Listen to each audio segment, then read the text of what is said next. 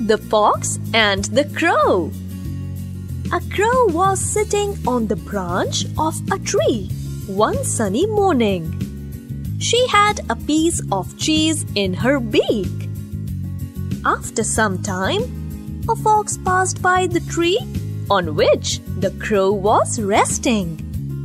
His mouth started watering on seeing the cheese in the crow's mouth.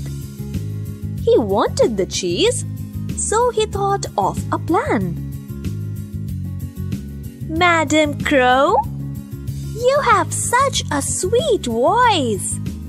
Can you sing a song for me?" he said. The silly crow opened his mouth and started singing, "Cow, cow, cow."